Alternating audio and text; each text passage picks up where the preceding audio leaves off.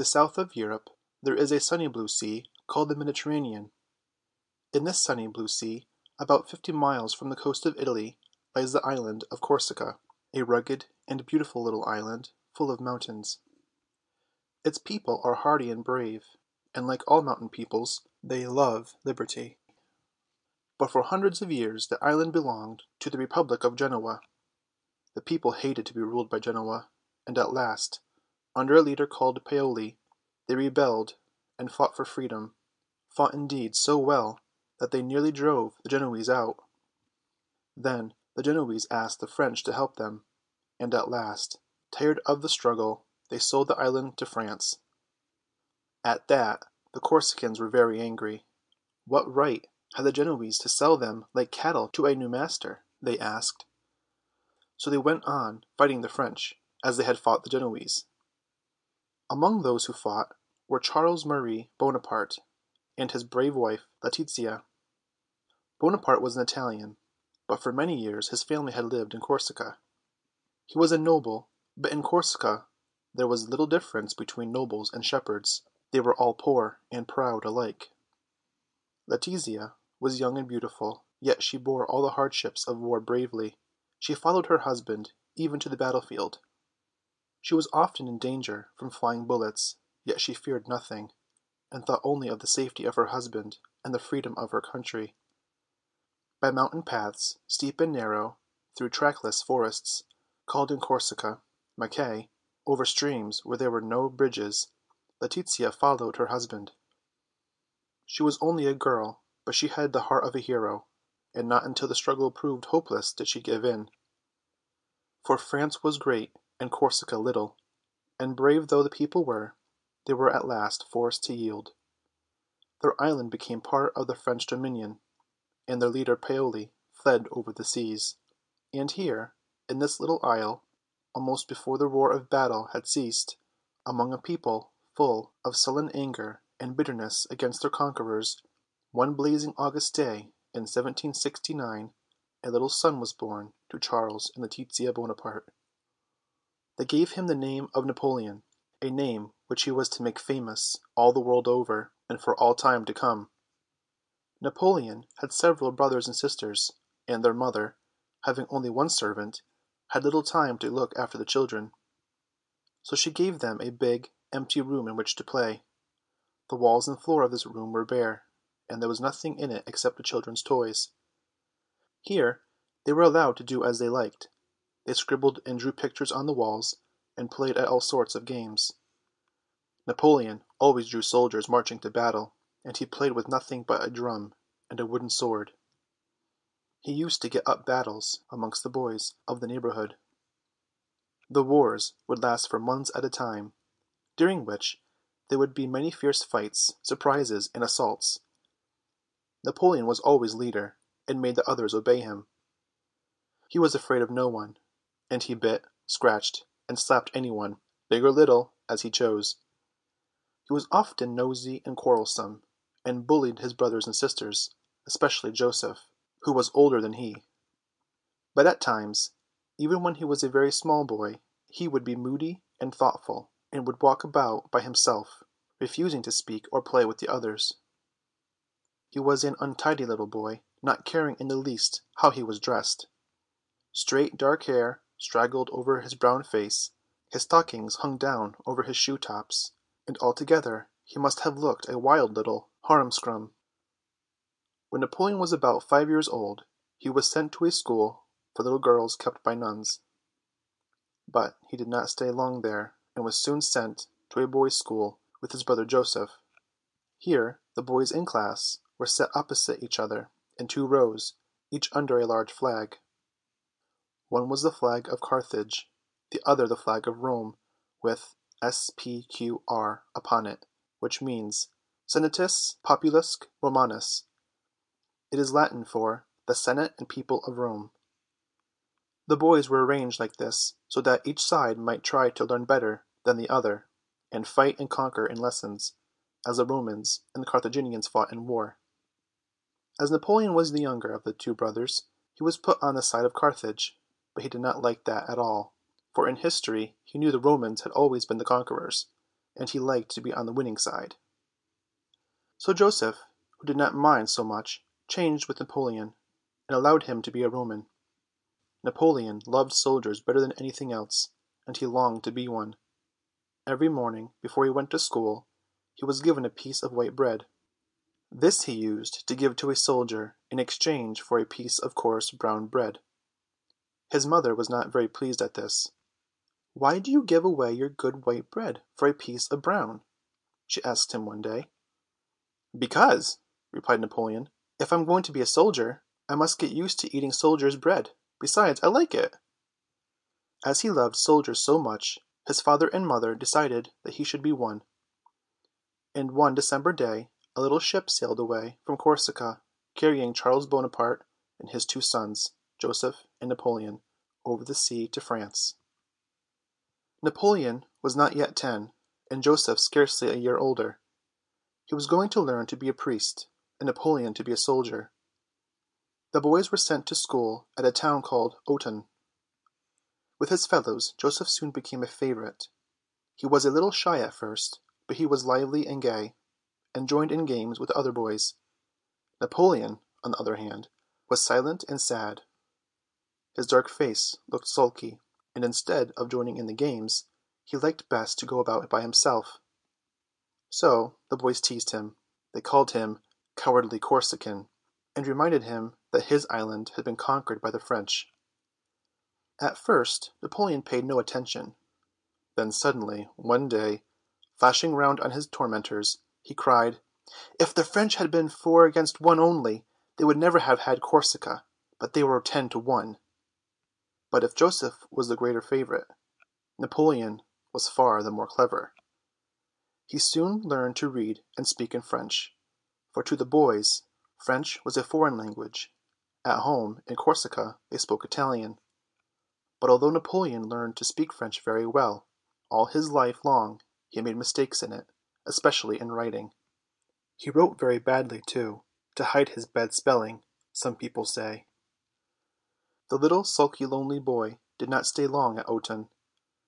In about 3 months his father came to take him away to the military school at Brienne. But Joseph was to be left at Autun. The two brothers had never been before parted, and although Napoleon bullied Joseph, they were very fond of each other. Now that they were in a strange land, far from their home, among people speaking a strange language, they seemed to love each other more. When they knew that they must part, Joseph burst into tears, but Napoleon tried hard to pretend that he did not care. His dark face only turned more sulky than before. But although he tried hard, he could not quite keep back the tears, and one slowly trickled down his cheek.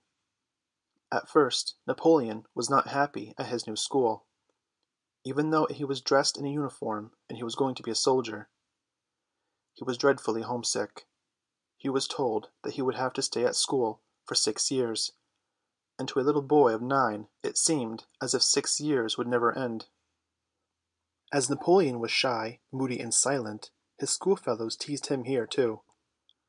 They nicknamed him "Straw on Nose," because they thought that he held his nose in the air, and that Napoleon sounded like the French words for straw on nose, la paille au nez. They teased him also about his country. "You are a conquered nation, a people of slaves," they said. But one winter, when Napoleon had been about 4 years at school, the boys had lessons about the building of ramparts and fortifications. They were taught the names of the different kinds of forts, their uses, and how best to attack and defend them. While these lessons were going on, there came a heavy fall of snow. This gave Napoleon a grand idea. He proposed that they should build a fortress of snow and attack and defend it like soldiers. All the boys were delighted with the idea. Napoleon drew out the lines of the fort, and soon every one was hard at work with spade and wheelbarrow, eagerly building under Napoleon's directions. When the fort was finished, the boys took sides, and fought with snowballs. Napoleon was general, and he commanded both sides, giving orders sometimes to the besiegers, sometimes to the defenders. The masters were quite pleased, and looked on, cheering those boys who showed the most courage and cleverness. Soon the fame of the fort spread far, and people came from all around about to see it and watch the fights. These went on as long as the snow lay upon the ground. But at last March came, and the sun began to grow warm, the snow melted, and the storming and the snowballing came to an end. The masters were not sorry when this happened, as many of the boys had caught bad colds from playing so much in the snow. As for Napoleon, he was more sure than ever that the life of a soldier was the grandest possible, and he felt that he was born to make others obey him. As to his lessons, Napoleon learned no Greek, and never did his Latin well. He loved the tales of the Greek and Roman heroes, but he read them in translations. It seemed to him a waste of time to try to read them in a dead or foreign language. At arithmetic and geometry he was good. He liked his geography lessons too, but above all he loved history. Whenever he had a spare moment he might be found reading, and it was history and the lives of the great men that he read. Indeed, he often read when he ought to have been playing games. So he never grew tall, and although his shoulders were broad, he was thin and delicate looking. End of chapter 1.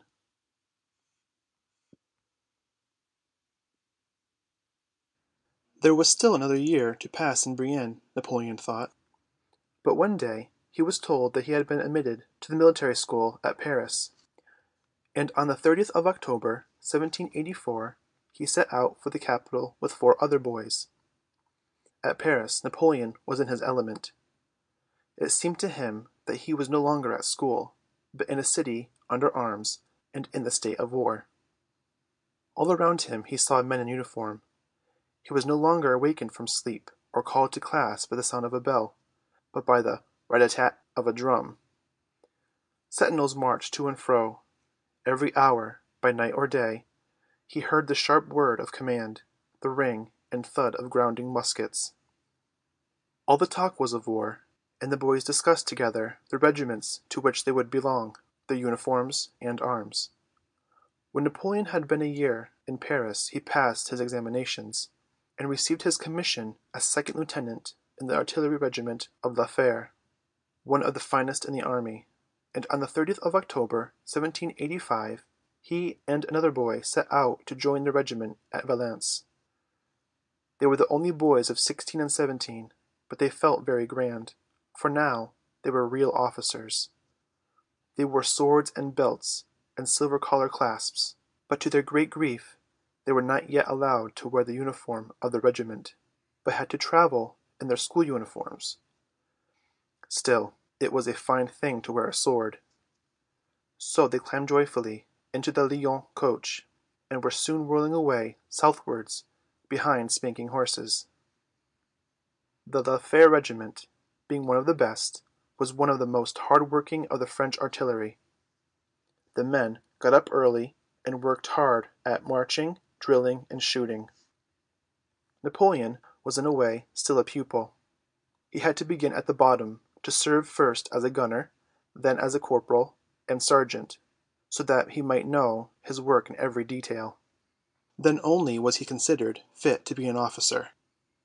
Besides drilling and studying gunnery, he read everything he could about soldiers and about war. He learned, too, to draw maps and plans, and as he was one of the keenest, soon became one of the best of the officers of the regiment. But he did not spend all his time in work. He often went home on leave. He had his share, too, in all the fun and jokes of which his companions were fond. He took part in dinners, balls, and parties. Indeed, since he had become an officer, Napoleon was no longer the moody boy he had been, although at times he might have fits of passion. But meanwhile, as the days and months went on, great changes were taking place in France. At this time the position of king and the people in France was very different from what it was in Britain. The people of Britain, through long years of struggle, had gained freedom. There they lived under what is called a limited monarchy, that is, the power of the king was held in check by lords and commons. But in France there was no check upon the king. He could do as he liked. Under him there were the 3 estates, that is, the nobles, the clergy, and the people. The nobles and the clergy paid no taxes. They were called the privileged classes. They and the king spent a great deal of money. So the third estate, that is, the people, had to pay. Every year the king and his nobles spent more and more. Every year the people had to pay more and more. As the years went on, the people grew more and more miserable, and more weary of their rulers. Many of them were very ignorant. They hardly knew what was wrong, or how it might be put to right. They only knew that they were poor, miserable, and hungry. Riots grew frequent. The summer of 1789 was stormy with them. At last the people broke out fiercely in Paris. They seized and pulled down the state prison. The king was powerless. "This is revolt," he said when he heard of it. "Nay, sire," replied the minister, "it is revolution." Soon, all over France revolution was blazing. The king was driven from the throne. Everything was turned topsy-turvy, and men knew not whom to follow. But Napoleon was no Frenchman. He was a Corsican. The troubles of France did not touch him, except that he thought perhaps out of them good might come to his dear island. And so in this time of wild unrest he asked for leave and went home. For the next 4 years Napoleon divided his time between France and Corsica. Corsica, like France, was in a state of turmoil and anarchy. Paoli, the great Corsican hero, had returned from exile, and was everywhere greeted with cheers. When a boy Napoleon had loved and honored Paoli, but soon these two, the gray old hero whose work was done, and the brown-faced lad whose work was only beginning, quarreled. The story of these quarrels is hard to follow, but at last Napoleon, who had been a great patriot, took side of France. Then he and all his family were forced to flee from Corsica in secret, and after many adventures they arrived safely in Marseilles. There Napoleon left his mother and sisters in great poverty, and went to join his regiment, which is now at Nice. From henceforth he was a Frenchman. When the French rebelled against their king, many of the princes and rulers of their countries of Europe joined together and threatened to make war against France, unless the French people placed Louis upon the throne again. At first Britain did not openly join with the others, but in January 1793 the French put their king to death, and a few weeks after Britain joined the Allies. Even some of the French themselves joined them, so that France had to fight a civil war as well as one against foreign enemies. Among the French who helped the Allies, and who were helped by them, were the people of Toulon. An army of the Allies took possession of the fortress, and a squadron of British ships lay in the harbor, while the French Revolutionary Army besieged the town. Napoleon now joined his army as commander of artillery, and it is from this siege of Toulon that his fame as a soldier dates. It is said by some, indeed, that the taking of the town was almost entirely due to him, but others think that his part in it was really very small. However that may be, when Napoleon arrived at Toulon the army was badly officered, and there was hardly any artillery at all. He at once set eagerly to work, and in a few days he had 40 cannon and everything needed for the building of new forts. He gathered shot and shell too, and built forts and batteries. He wrote, ordered, and fought unceasingly. For weeks the siege went on. There were attacks and counterattacks, assaults and sallies, and at last a fort called La Aiguillette was taken. "Tomorrow, or the day after, we shall sup in Toulon," said Napoleon. And he was right. The British ships made ready to sail away. The people of Toulon were seized with panic. The British ships were the last and only hope. Nothing else could save them from falling into the hands of the terrible revolutionists, so they made ready to go with them. Soon the sea was crowded with boats, carrying terror-stricken men, women, and children to the fleet. In their haste many were drowned, sometimes whole boatloads being overturned by the too eager crowds. All day the fight lasted. Then about 9 o'clock in the evening a terrible explosion shook the earth. The sea seemed to belch forth fire. The dark night was suddenly bright as day, and horrible with noise and smoke. Fierce red flames licked the sky, in black against the lurid light. showed the shattered hulks of ships.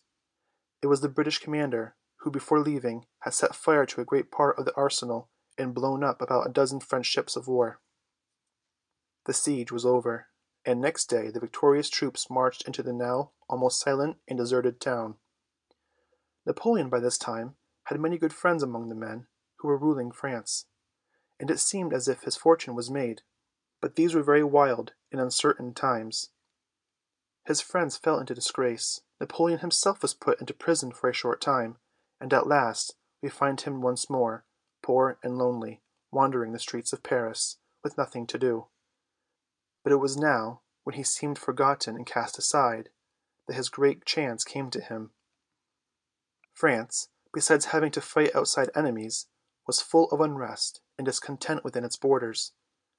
The people were tired of the Convention, as the government was now called, and wished to overthrow its power. At last the citizens of Paris took arms, and resolved to attack the palace of Tuileries. The members of the Convention then gathered to a consult. They knew their danger was great. They must do something quickly, if they were not to be overthrown. But who was to lead their soldiers? Suddenly one of their number, called Barras, rose. "I know the man whom you want," he said. "He is a little Corsican officer who will not stand on ceremony." So Napoleon was sent for. It was by this time late at night. But Napoleon began to work at once, and by 6 o'clock the next morning every street leading to the Tuileries was guarded with cannon. The rioters had no cannon, but they were well armed with muskets, and 30,000 of them came crowding along the narrow streets to besiege the palace. For many hours the two forces stood facing each other, neither exchanging a shot. But at last, about half-past 4, someone fired. It was a signal for all to begin. Napoleon's cannon swept the streets. The rioters fled before the hail of grape-shot, leaving their dead upon the ground. By 6 in the evening all was quiet again. Thanks to the little Corsican, the Convention had won, and Napoleon had gained for himself the post of commander-in-chief of the Army of the Interior. One day very soon after this a boy of about 12 asked to see Napoleon. The boy's name was Eugène Beauharnais, and with tears in his eyes he told Napoleon that his father had been a soldier. He had fought for the Republic, but had been killed. Now Eugène came to beg for his father's sword. Napoleon was sorry for the boy, and ordered at once that the sword should be given to him. As soon as Eugène saw it, he seized it, kissed it, and carried it away happy. The next day Eugène's mother, who was a very beautiful lady, came to thank Napoleon for having been so kind to her boy. Soon Napoleon began to love this beautiful lady, although she was many years older than he. She loved him too, and in a short time they were married. So in a few months, from being almost penniless to unknown, Napoleon had become famous and well off, and he had married a fine lady, who was able to make friends for him among the rulers of the land. But Josephine de Beauharnais had married a great man, or rather a man who was going to be great, and a few days after the wedding they had to say good-bye to each other. For among the Alps there was still fighting, and Napoleon was ordered off to take command of the army of Italy. It will not be possible to follow Napoleon through all his battles. He had to fight two armies, one Austrian and one Sardinian. Against so strong an enemy he knew that his only hope was in quick marches and surprises. He must surround and astonish the foe, and take him at a disadvantage. To do this his own army must travel without baggage, so as to be able to move quickly, and must trust to finding all they needed for food and clothes in the country to which they went. Napoleon knew that if the two armies of his enemies joined and attacked him together, they would be too strong for him. So he tried to keep them apart, and to fight first one and then the other. This he succeeded in doing. He led his soldiers with splendid skill. He beat every enemy who came against him, both in the plains of Italy and in the mountains of Austria. Nearly the whole of Italy was in his hands, when at last peace was made. First a treaty, called the Treaty of Leoben, from the name of the town in Austria where it was signed, was agreed upon. Later came together, called the Treaty of Campo Formio. By this treaty much land was added to France, and Napoleon made the first of those changes in the map of Europe for which he was soon to be famous. Napoleon, in all his fighting in Italy, did not act merely as a commander and soldier. He acted more like a conqueror and ruler. It seemed as if he were not working for the Republic of France, but for himself. He did as he liked. "Do you suppose," he said, "that I triumph in Italy for the glory of the lawyers of the Directory? Do you suppose I mean to found a republic? What an idea! The nation wants a chief covered with glory." He had covered himself with glory. His soldiers, whom he led with such splendid success, with such skill and daring, loved him. They called him the Little Corporal. This name they gave him after crossing the river Adda at the bridge of Lodi. The Austrians were on one side of the river, the French on the other, shouting, "Long live the Republic!" and the French charged the bridge. But such a terrible fire met them that they wavered. Then Napoleon himself seized a standard and urged them onward. The bridge was passed. Right up to the enemy's guns they charged. The gunners died at their posts, but the Austrians were scattered, and fled in utter confusion, chased by the French, until darkness ended the flight in slaughter. Napoleon himself called it the terrible passage of Lodi, and it was after this battle that the French delighted in their clever leader, and called him the Little Corporal, which for many a day was his name among his soldiers. End of chapter 2.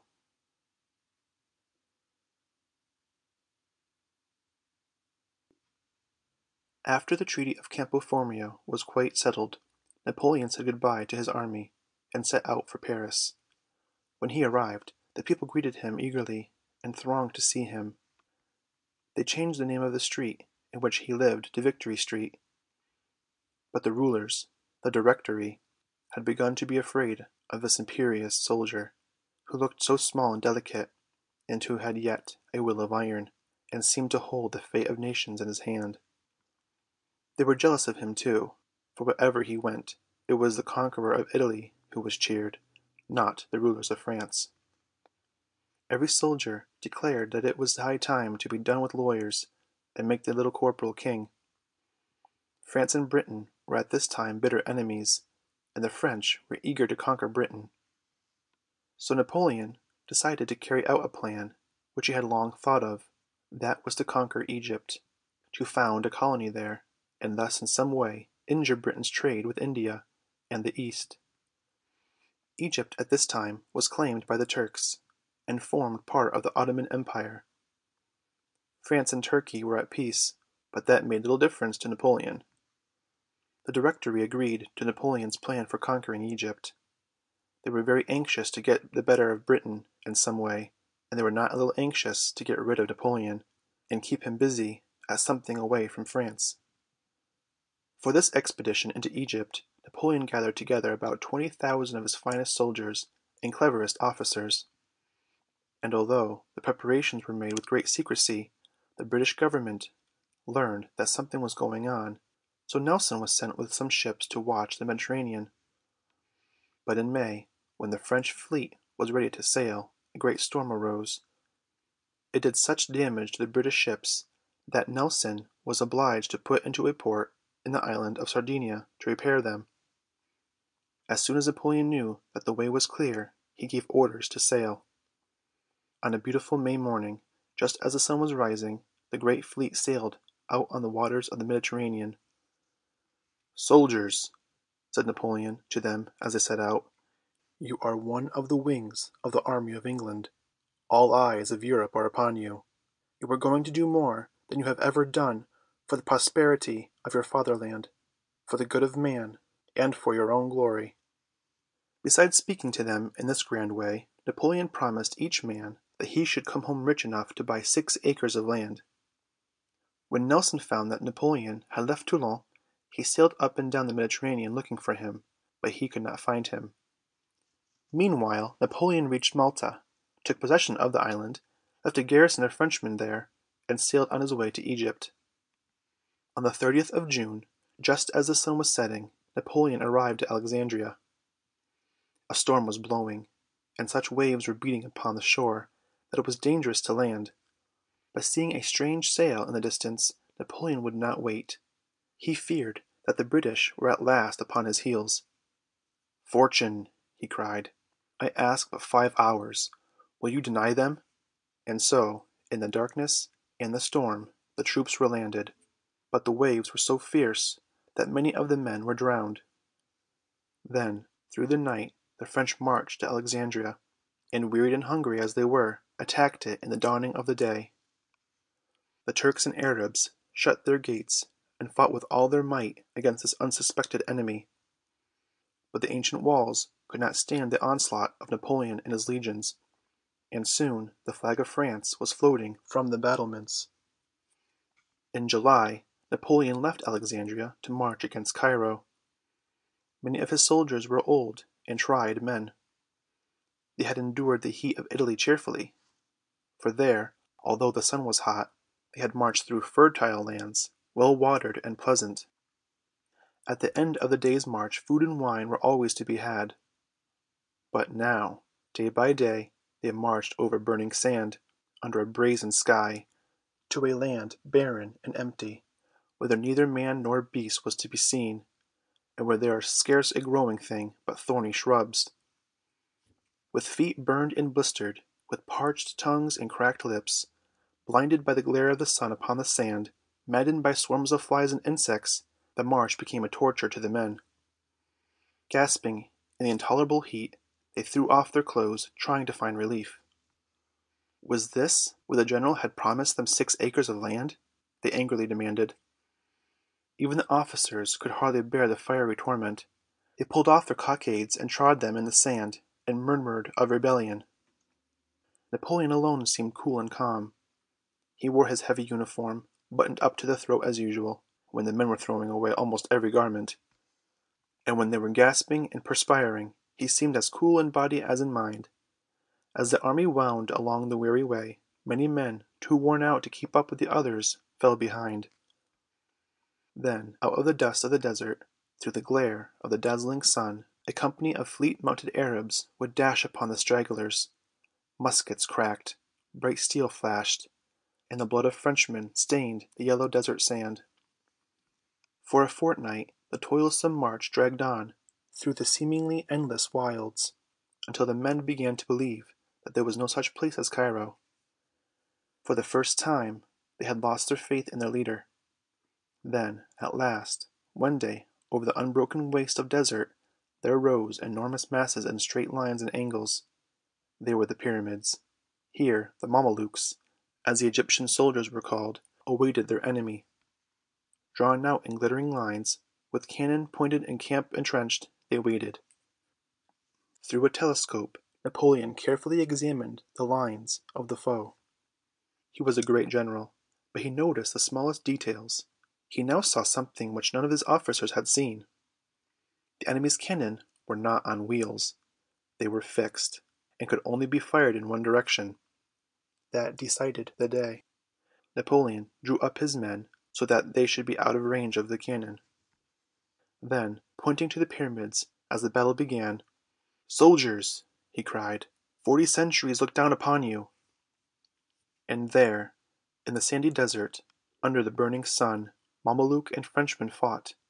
Flashing in the sunlight, the brilliant cavalcade came spurring on. Again and again it broke against a solid wall of glittering bayonets. The fight was fearful. When the Mamelukes could no longer shoot, they dashed their pistols in the faces of their enemies. When wounded, they crawled on the sand, hewing, hacking, and stabbing all that they could reach. But at last, scattered and thinned by the fearful charge of the French, the Mamelukes fled. Many threw themselves into the Nile in the panic of flight. Many were cut down by the pursuing French. Those who escaped carried to all parts of Egypt the fame and terror of Sultan Kebir, the King of Fire, as they called Napoleon. 4 days after the Battle of the Pyramids, Napoleon entered Cairo, and here for some months he made his headquarters, ruling and commanding, fighting and punishing, making new laws for Egypt, much as a few months before he had done in Italy. But meanwhile Napoleon's conquests in Egypt had been made useless, for the French fleet had been destroyed. Soon after the French soldiers had been landed, Nelson at last found the enemy he had been seeking so long, although Napoleon had escaped him. When the French and British fleets met, the Battle of the Nile was fought, in which the French were utterly defeated. Of that battle you will read in the life of Nelson. When the news of the battle was brought to Napoleon he was filled with grief. Not only had the British, whom he had hoped to crush, been victorious once more, but by that victory he and his soldiers were cut off from France. Then the Turks, no longer having the French fleet to fear, declared war against France, and made ready an army to attack Napoleon in Egypt. This army was expected to land in Syria, and Napoleon decided to meet him there. So once more the weary tramp through the burning desert began. Fighting and taking towns on the way, the army at length reached Acre. This time a cruel ruler called Jassar Pasha, the Butcher, lived there. Napoleon sent a message to this chief, hoping to win him to his side, but the Butcher cut off the messenger's head and threw his body into the sea in a sack. So Napoleon began to besiege Acre, but now he had more than Turks against him, for Sir Sidney Smith, a British captain, was anchored in the bay with 2 British ships, and he helped the Turks with men and guns. For 2 months the siege went on. Napoleon had no battering guns with which to break down the walls, for Sir Sidney Smith had seized his ships as they were coming from Alexandria with them. So he could make little impression. Then the plague broke out among his men, and at last, sorely against his will, Napoleon was forced to give up the siege and march back. In the darkness and silence of a May night the French army crept away. Thus ended Napoleon's dreams of power in the East. He had been beaten by the one enemy who was always to beat him, the British. For had no British ships been in the Bay of Acre, the town might have fallen. "Had St. John de Acre fallen, I would have changed the face of the world," said Napoleon. The retreat from Acre was one long agony. The sun blazed down upon the weary and now disheartened soldiers, many of whom were wounded and ill. Those who were too ill to walk were borne in litters, but sometimes the men, tired of carrying their wounded comrades, and themselves scarcely able to drag along, would throw them down, and leave them to die by the wayside or fall into the hands of the terrible Turks. Sometimes the thirsting troops would see in the distance a cool oasis, with waving palm trees and pools of sparkling water.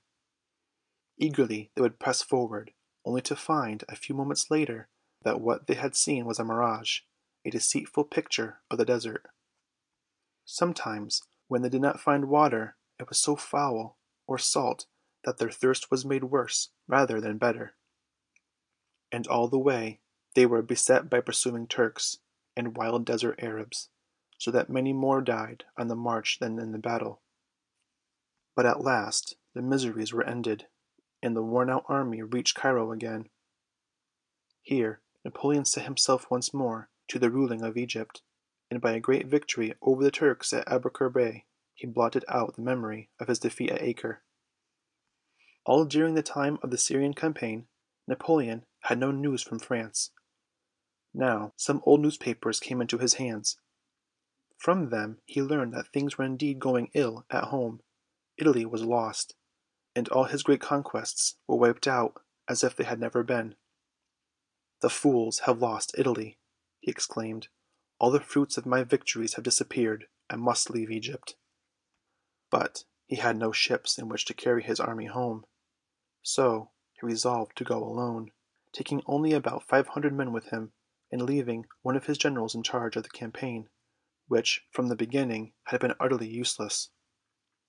Napoleon had made all his preparations with great secrecy. He dared not tell his soldiers that he was going to desert them. One dark August night, under the pale light of the twinkling stars, as silently as possible the company rowed down to the harbor of Alexandria. Quickly and stealthily the men went on board 2 waiting vessels, which instantly set sail for home. End of chapter 3.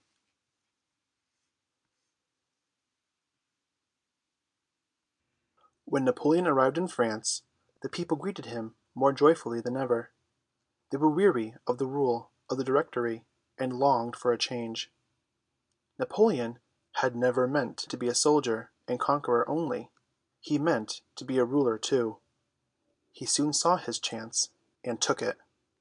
He had been made commander of all the troops round Paris, and now one day he appeared at the head of his soldiers in the courtyard of the palace in which the French Assembly or Parliament sat. Amid a fearful noise of shouts, beating of drums, and tramp of feet, the Assembly was turned out at the point of the bayonet. That night Napoleon slept in the palace of the Luxembourg, with the title of Consul of France. There were 3 other consuls, but the others were a mere pretense. Napoleon was the true ruler. Napoleon returned from Egypt in October, and by the middle of December he was first consul. Then, for the next few months, he gave himself up to ruling. Under his firm hand France, which had been born and tossed in wild unrest for 8 years, now seemed to find a little calm. But all around the borders of France there was war still. Austria and Britain were her chief enemies. With Britain at this time Napoleon would have been glad to make peace, could he have done so on his own terms. Austria he meant to crush, and to crush in such a way as would make Europe ring with the name of Bonaparte. He meant to do great deeds, at which the world would stare in wonder. He meant to have peace too, but peace after victory. The army of Italy was still fighting under a brave general called Massena, but now he was shut up in Genoa, a British fleet bombarding him from the sea, and an Austrian army surrounding him on land.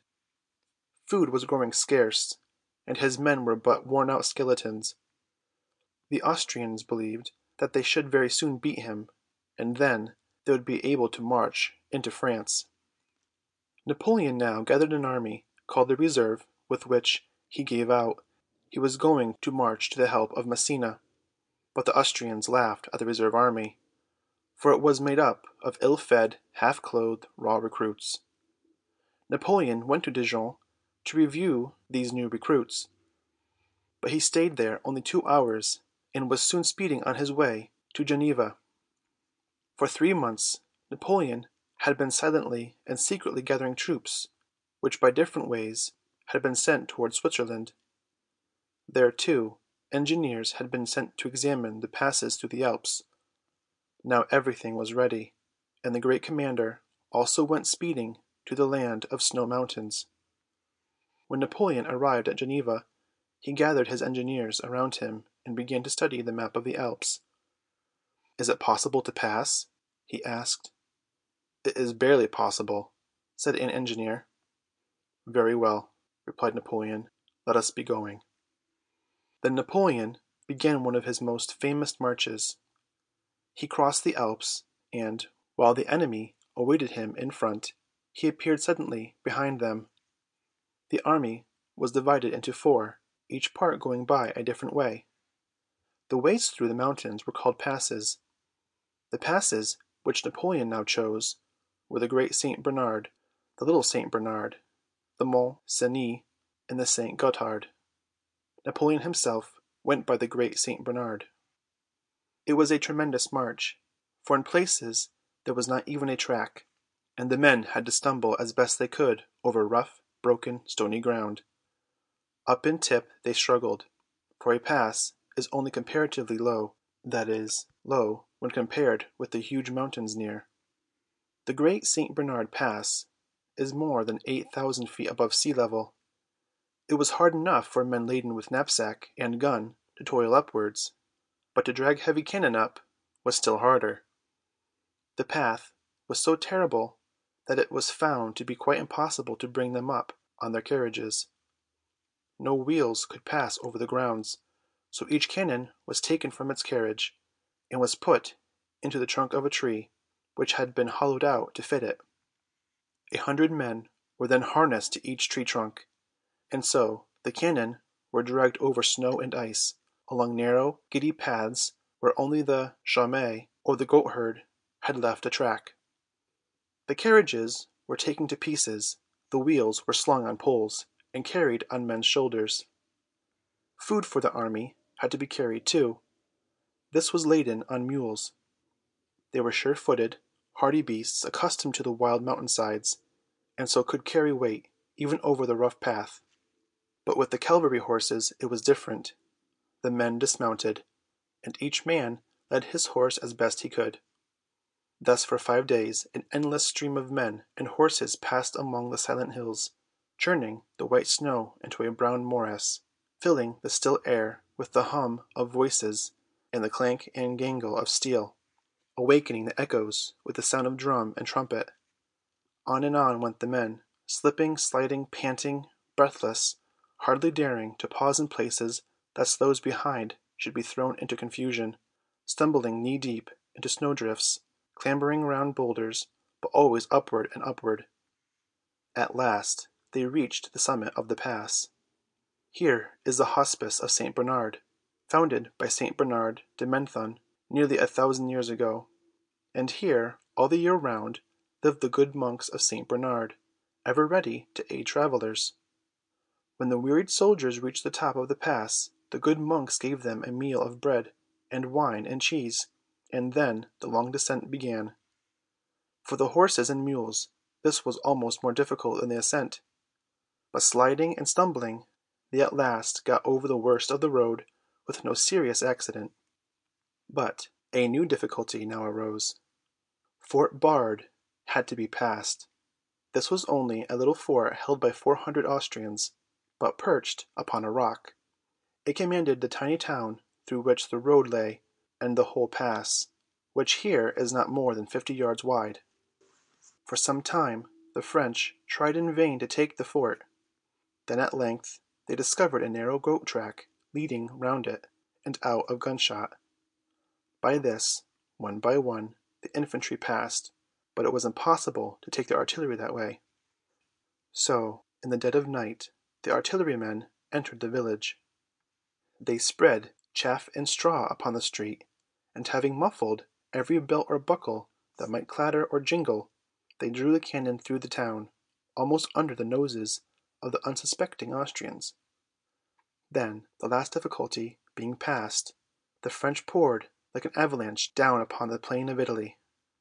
The news of Napoleon's wonderful march soon reached the famished garrison of Genoa, and the thought that help was near renewed their sinking courage. But day after day passed, and no rescuing French army appeared before the walls. Still they hoped on, sick at heart and weary. But at length the last spark of hope died, and brave Massena gave in. They had absolutely nothing left to eat but knapsacks and shoes, grass and roots.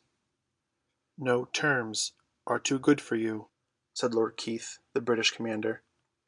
So the French were allowed to march out with all the honors of war. Meanwhile Napoleon was passing through Italy in a kind of triumph. It did not suit his plans to relieve Genoa, so he left the garrison to starve, while he prepared for a great battle in which all was to be won or lost.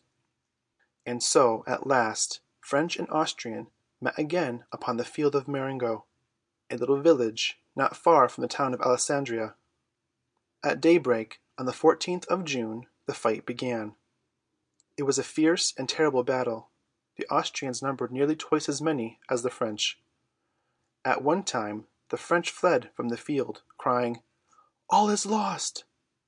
Again they rallied, but step by step they were driven backward, and at last fled once more.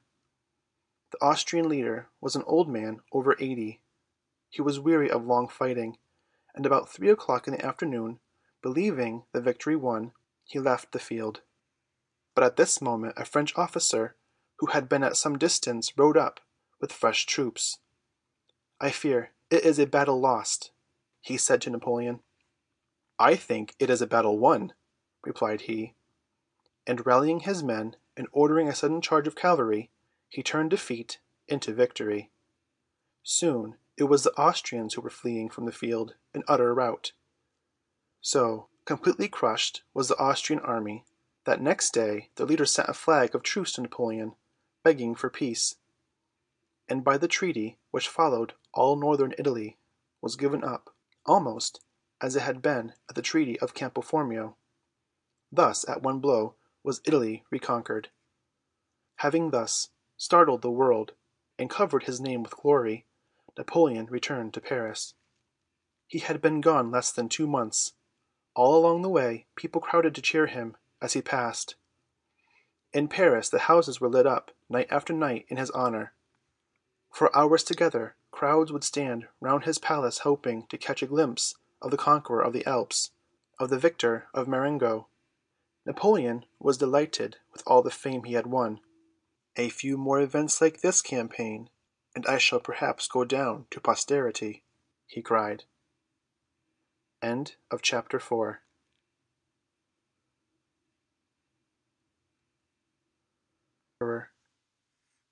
France now made peace with all Europe, and for the first few years Napoleon ruled France quietly. These few years are really the best part of all his life. In them he did many good things for his country, and these lasted when all his great conquests faded, and his vast empire crumbled into pieces. Gradually his power grew greater and greater. From being consul for 10 years he was made consul for life. Then he was asked to take the title of emperor, and on the 18th of May, 1804, he was proclaimed Emperor of the French. The Little Corporal had come far. He who a few years before had wandered almost penniless among the streets of Paris was now the greatest man in all the land.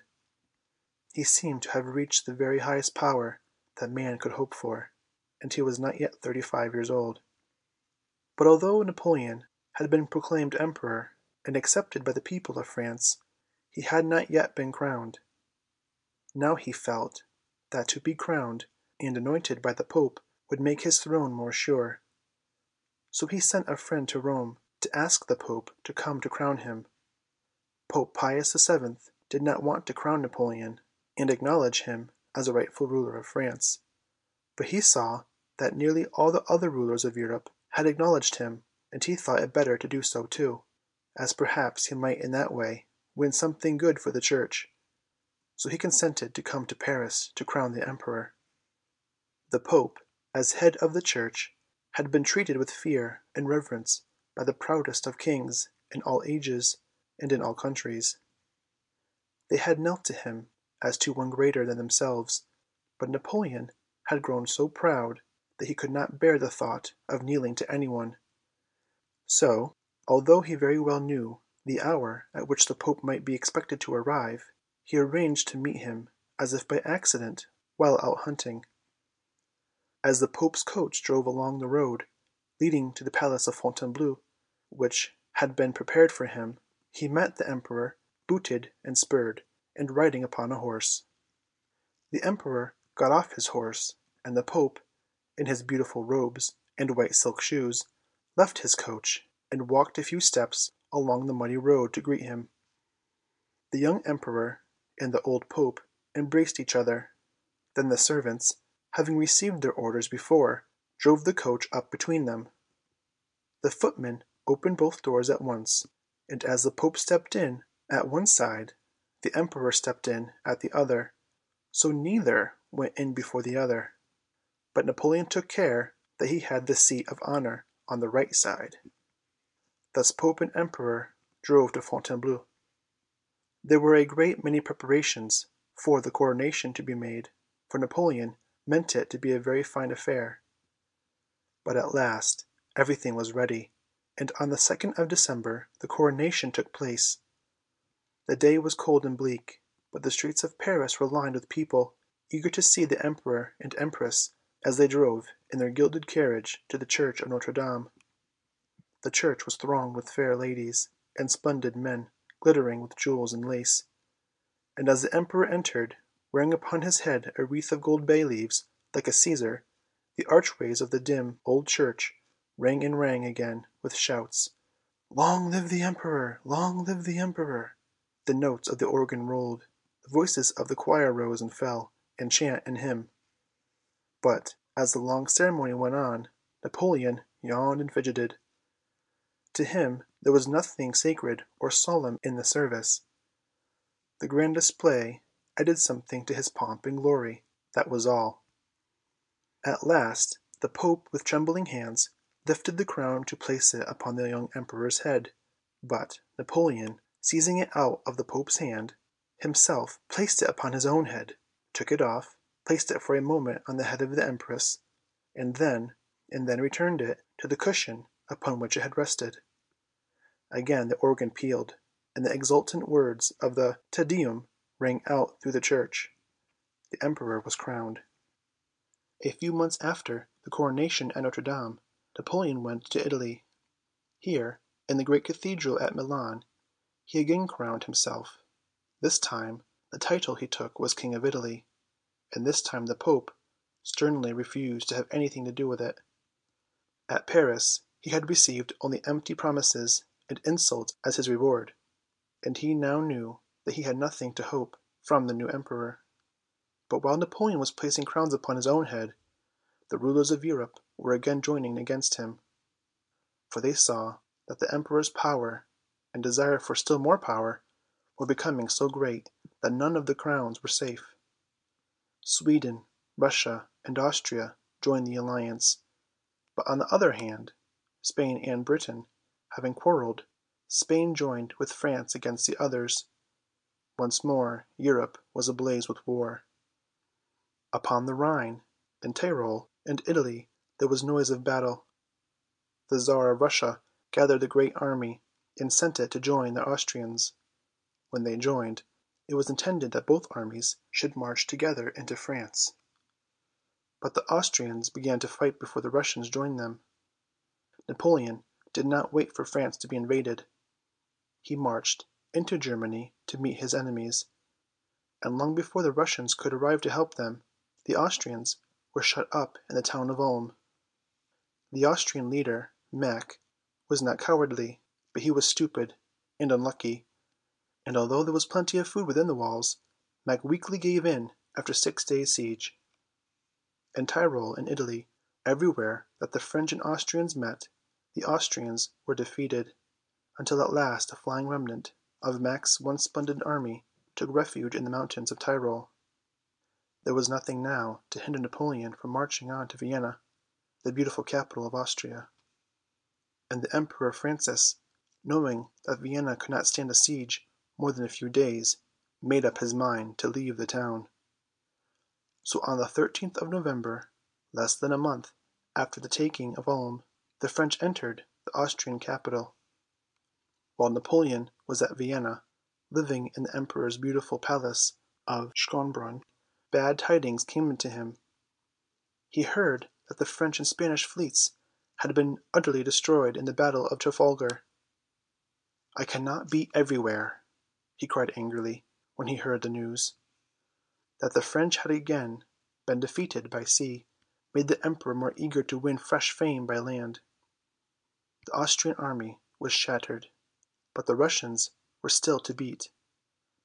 So from Vienna Napoleon marched out to meet them. Upon the plain of Austerlitz, not far from the town of Brunn, a great battle was fought. It has been called the Battle of the Three Emperors, for there were three emperors present: the Emperor of Germany, the Holy Roman Empire, the Emperor of Russia, and the Emperor of the French. The morning of the 2nd December dawned cold and bleak. A thick white fog shrouded the land, but with the first streak of day both camps were astir. Through the white dimness came muffled sounds, and ghostly figures loomed and passed. Then suddenly the fog lifted, and the sun shone out in golden splendor. The French soldiers greeted it with a shout. It seemed to them as if it rose to do honor to their own emperor, for it was the anniversary of his coronation day. "The sun of Austerlitz has risen!" cried Napoleon in exultation. In the fog the two armies had moved close to each, and now the fight began. It was a terrible battle, and raged all the short winter's day. "It was absolute butchery," says one who fought there. "We fought man to man. For a time it seemed uncertain who should win, but when the night fell the Russians and Austrians were flying from the field. Many lay there dead, and 20,000 were prisoners. Thus once more Napoleon had triumphed. And now Austria made peace with France, and the Russians marched away to their own land. This peace was called the Treaty of Pressburg, from the name of the town at which it was signed. By this treaty the map of Europe was again changed, and still more lands came under Napoleon's rule. Some of these lands he gave to his relations, for Napoleon had made up his mind not only to be great himself, but to make his whole family great. "I can no longer have shabby relatives," he said. "Those who will not rise with me shall no longer be of my family. I am going to make a family of kings." So he made his brother Joseph King of Naples. His brother Louis, who had married Josephine's daughter, Hortense, was made King of Holland. General Murat, who had married Napoleon's sister Caroline, was made Archduke of Berg. He made Eugene Beauharnais marry the daughter of the King of Bavaria, and a little later he made his brother Jerome marry the daughter of the King of Würtemberg. In every way Napoleon tried to make his family great, and so surround himself with splendor. End of chapter 5.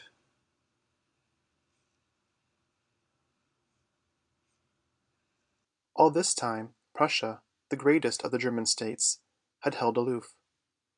The king was very unwilling to plunge his people into war, so he tried to be neutral and keep the peace. Prussia had a large and, it was thought, a well-drilled army, and as long as Napoleon had the Russians and the Austrians to fight, he was not sorry, perhaps, that Prussia should keep peace. He even tried to bribe the king not to fight by offering to give him the Electorate of Hanover. The Electorate of Hanover was of course not his to give. It belonged to the King of Britain. But now, having got rid of the Russians and the Austrians, Napoleon was very insulting to the King of Prussia. Whether he really meant to insult him, and so drive him to war, or whether he was only bent on having his own way, without caring how he hurt others, does not matter. A new war, this time between France and Prussia, soon began. Britain, Russia, and Austria would all have helped Prussia, but King Frederick William, after having held back for so long, now rushed into war, before his own plans or those of his allies were ready.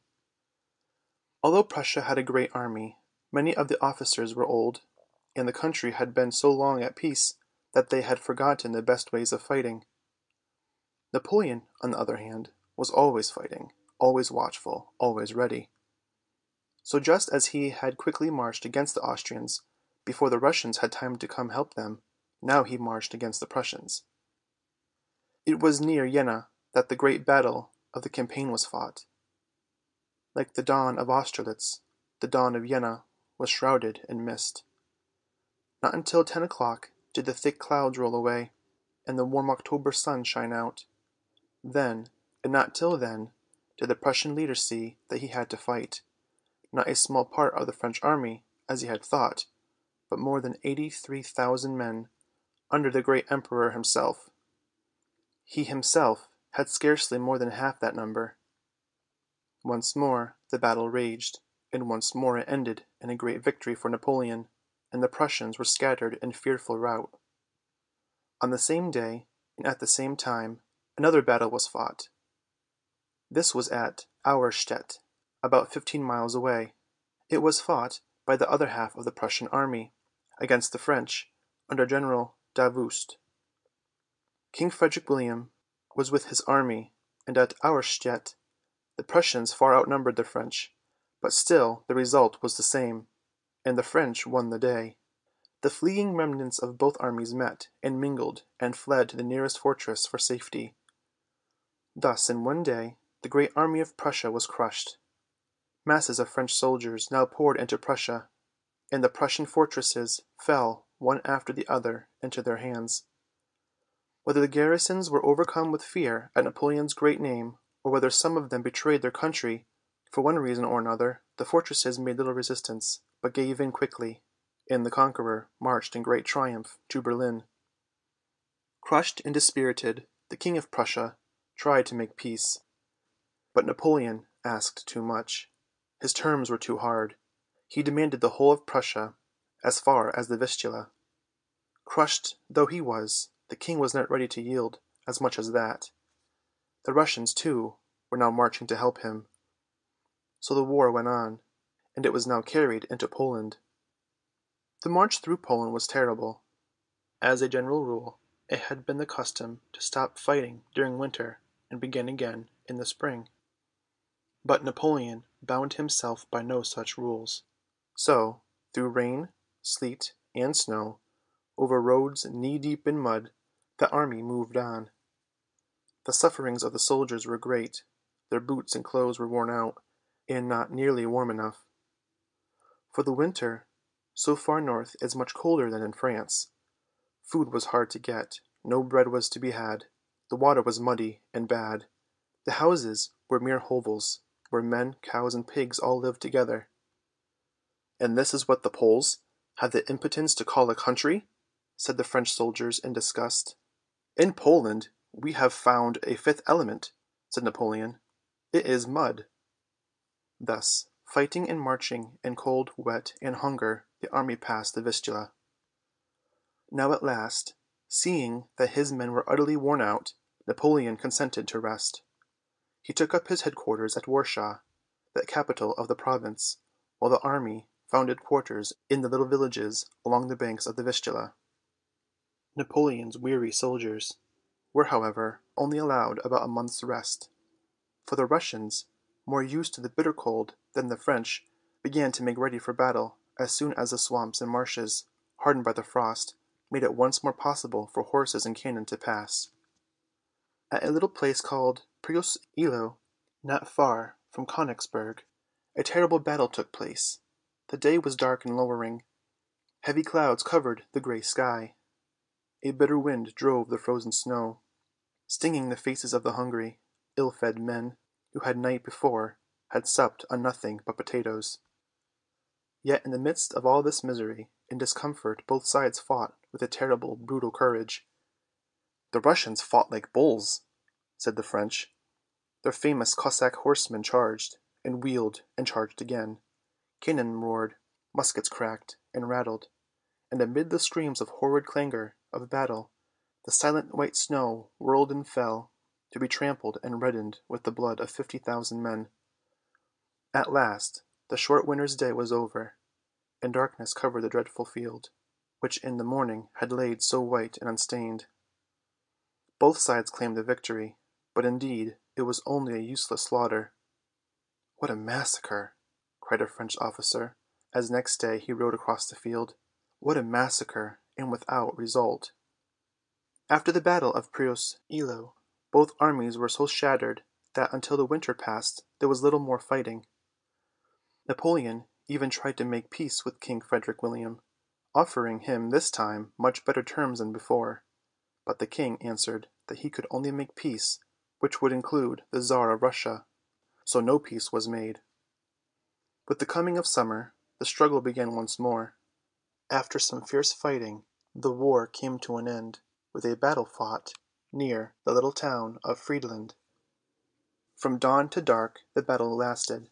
The Russians fought fiercely and well, but Napoleon, as he rode about among his cheering, saluting men, cried again and again, "To-day is a lucky day. It is the anniversary of Marengo."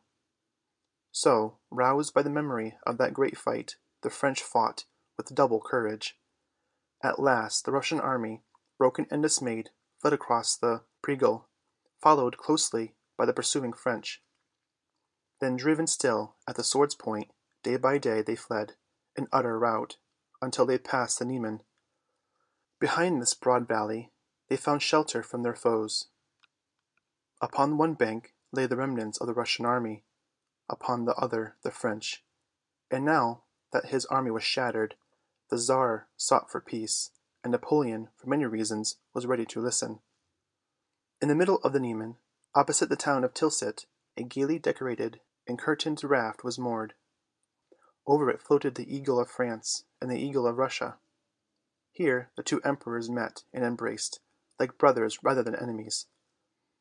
They then went within the curtains and talked for a long time, no one being near to hear what was said, but when they came out again they seemed more friendly than before. After this meeting the town of Tilsit, which is in Prussia, but only a few miles from the Russian frontier, was declared neutral, and both emperors went to live there, and held their courts each in a different part of the town. Now, instead of the horror of war, the town was full of gaiety. There were riding parties, dinners, and balls, and the emperors, who a few days before had been bitter enemies, seemed to have become the best of friends. The Emperor of Russia was young and handsome. He was full of splendid dreams, and eager to be great. Napoleon, too, was young. He was only 37, and already he was the greatest conqueror, soldier, and statesman in the world. Napoleon was often fierce, hard, and cruel, but when he chose, he could seem friendly and lovable. He conquered men and women as he conquered peoples. Now he won the heart of the young Tsar. "I never had more prejudices against anyone than against him," he said, "but after 3/4 of an hour of talk they all vanished as a dream. Would that I had seen him sooner." The poor beaten King of Prussia was asked also to come to Tilsit, but Napoleon, who treated the Tsar so kindly, treated the King very coldly. He and his Queen, who came with him, were not allowed to live in Tilsit. They had to put up with a small mill house outside the town. Napoleon tried in many ways to make the Prussian King and Queen feel that they were crushed and beaten enemies. It was only out of friendship to the Tsar, he said, that the King had been asked to Tilsit at all, and in the drawing up of the treaty no pity for him was shown. By it Frederick William lost half his states. End of chapter 6.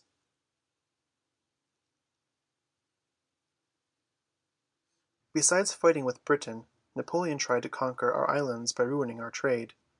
He forbade all countries on the continent to trade with Britain. But in spite of Napoleon's orders, Portugal went on trading with Britain. Now soon after Napoleon returned from Tilsit, he sent a message to the Prince Regent of Portugal, telling him that he must stop trading with Britain, must seize all British goods and property in Portugal, and declare war on Britain. If he did not do all this, Napoleon threatened that he would declare war with Portugal. Portugal is only a little country, quite unable to stand against such a powerful conqueror as Napoleon. So the Prince Regent agreed to all that was asked, except the seizing of British goods. That he would not do. Then Napoleon prepared to fight. France at this time had hardly a navy. Napoleon had not enough ships in which to send his troops by sea. To make war on Portugal he had to pass through Spain. So now he made a secret treaty with the King of Spain, by which his troops were to be allowed to pass through that country. And when, by the help of Spanish soldiers, he had conquered Portugal, he promised to divide it with Spain. The kingdom of Portugal was at this time ruled by a regent. The Queen, Maria I, was mad, and her son, Prince John, ruled for her. Now, when the regent heard that Napoleon was gathering an army to fight him, he made up his mind to leave the war to Britain, and take his poor, mad mother away to Brazil, which was then a Portuguese colony. So, one wet and cold November morning, the Queen and Prince and many of the nobles set sail, leaving a sad and mourning people behind. Meanwhile Napoleon had gathered a large army at Bayonne, a strongly fortified town close to the Pyrenees, but on the French side of them. This army, under Marshal Junot, now came marching quickly through Spain to Lisbon, the capital of Portugal. They crossed the Pyrenees, which, next to the Alps, are the highest mountains in Europe. Over the wind-swept plain they came, across rivers, down rugged valleys, by muddy tracks which could scarcely be called roads. The men were weary, but Junot urged them onward.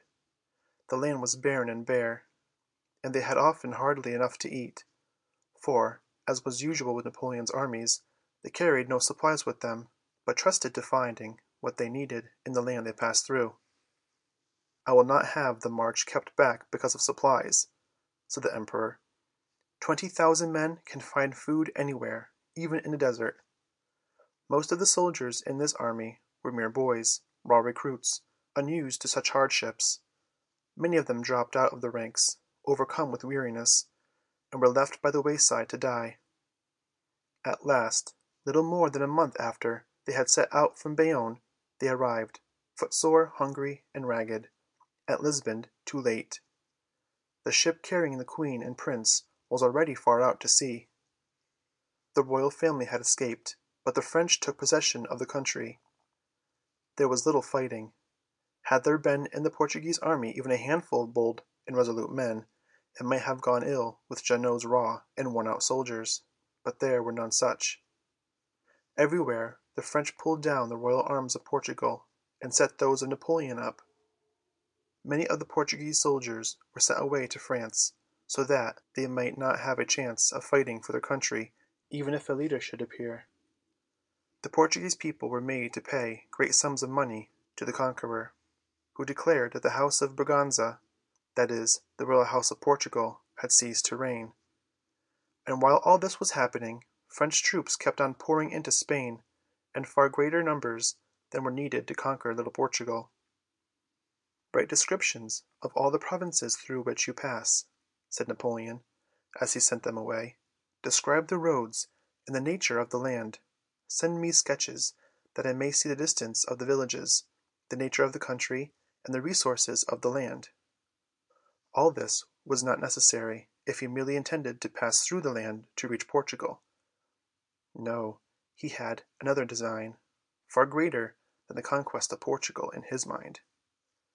Spain at this time was badly ruled. The king, Charles IV, was old and foolish. All the power was in the hands of the Queen, who was not a good woman, and of Manuel Godoy, her favorite. He was not a good man, but he had given the beautiful name of the Prince of Peace, because at one time he had helped to make a peace with France. The king's eldest son, Ferdinand, hated Godoy, and quarreled with him. So the court of Spain was full of strife. Now both sides appealed to Napoleon for help. It was rather like mice putting their heads into a cat's mouth. The king and queen began to think so, and they decided to run away, as the Queen and Prince of Portugal had done, and take refuge from all their troubles in America. But when the people found out what they meant to do, they were very angry, and broke out into a riot. They burst into Godoy's palace in search of the man they hated. They could not find him, so they wreaked their vengeance on the beautiful furniture and pictures, leaving the palace a waste of splinters and rags. Meanwhile he, trembling in fear, was hiding in a roll of matting in the attic. There for 2 days he remained, until at last, driven by hunger, he crept out. He hoped to escape unseen, but at once he was seized, and would have been torn to pieces by the angry mob, had not Prince Ferdinand begged for his life.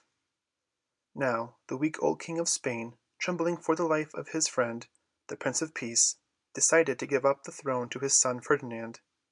He hoped in this way to quiet the riot, but the people, when they heard the news, went mad with joy, and to show it, they burned and sacked the houses belonging to Godoy, his friends, and relatives, while they proclaimed Ferdinand king, with shouting and cheering. But their joy was short-lived. Almost at once the old king began to be sorry that he had given up the crown, and wanted it back again, and meanwhile French troops were closing in round Madrid.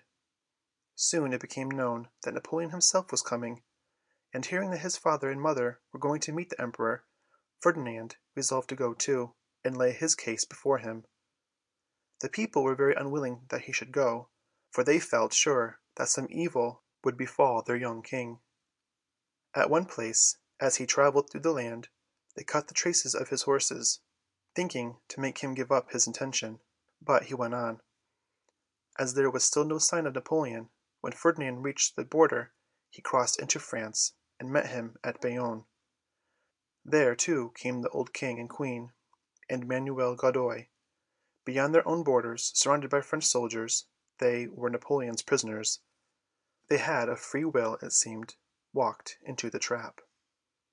And now Napoleon told them that it was useless to quarrel about who should be king of Spain, as he wanted the throne for one of his own family.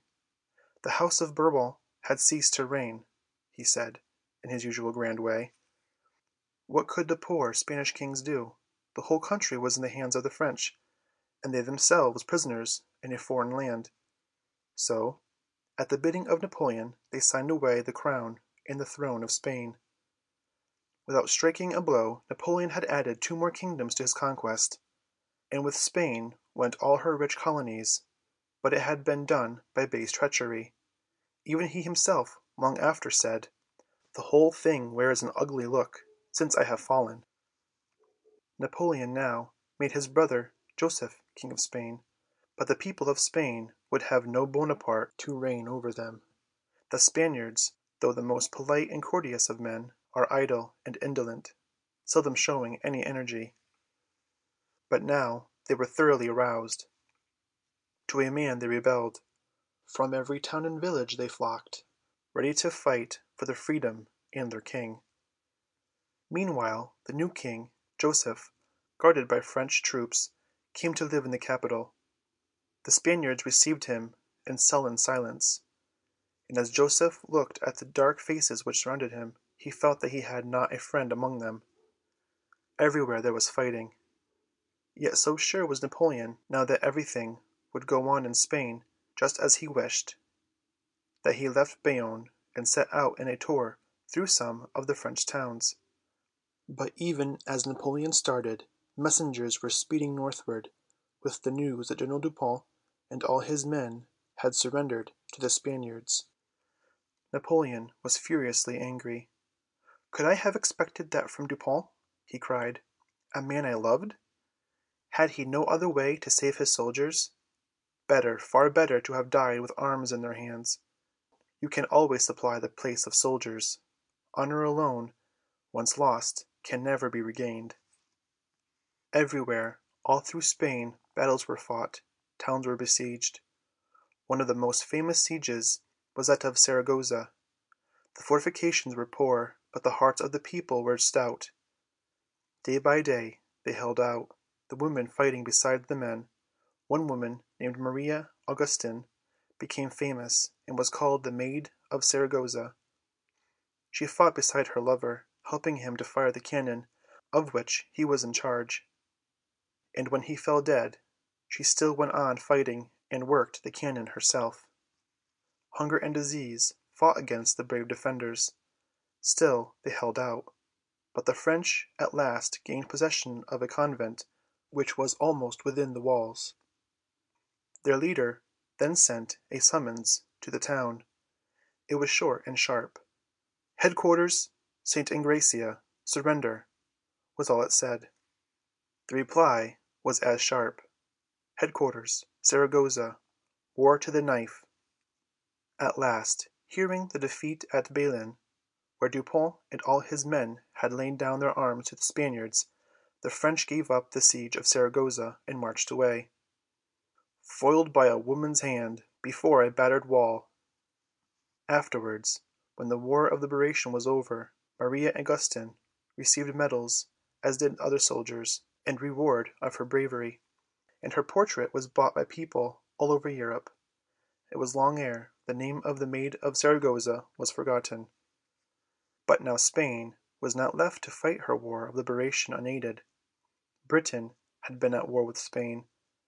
In the battle of Trafalgar the fleet of Spain had been destroyed with that of France. But the kingdom thus nobly struggled against the usurpation and tyranny of France can no longer be considered as the enemy of Great Britain, said King George. It is recognized by me as a natural friend and ally. So British troops were sent to help the Spaniards in their struggle, and thus began for us the war which we call the Peninsular War. It would be impossible to follow all this war. The story of it belongs to another place, especially as Napoleon himself was very little with his soldiers in Spain. For even while this great struggle was going on, he began another war with Austria. Indeed, it was not only the Austrians who now fought. In Tyrol the peasants had risen under a brave leader called Hüvel. In Germany, in Poland, in Italy, everywhere the people arose. In many places they won battles, but after all, Where Napoleon led, there was the heart of the fight, and he was everywhere victorious. It was near the village of Wagram that the deciding battle of the war took place. The Austrians fought with splendid courage, and when night came, of the 50,000 who lay dead, nearly as many were French as Austrian. It was one of the fiercest battles ever fought, and to Napoleon it counted barely a victory. Yet for the Emperor of Austria it was enough. He was not made of stern stuff of heroes and patriots. Once more he yielded, and on the 14th of October the Treaty of Scarpon, so called from the name of the beautiful palace in Vienna where Napoleon was living, was signed. By this treaty Austria lost still more land. Napoleon took for France the lands lying around the Adriatic. Parts of Upper Austria, Galicia, and Bohemia were given to Napoleon's vassal kings to reward them for having helped him. For it must be remembered that Napoleon's great armies were not made up of only Frenchmen, but of men from every country which he had conquered, or over whose ruler he held sway. After the Treaty of Scarpon was signed, Napoleon returned to Paris. And now one of the strangest things in his life happened. You remember that long ago, when the Emperor was a poor soldier, he had married a beautiful lady called Josephine de Beauharnais. He had loved her very much. "To live for Josephine, that is the history of my life," he had written then. "I prize honor, since you prize it. I prize victory, since it pleases you." Now glory, if not honor, was heaped upon him.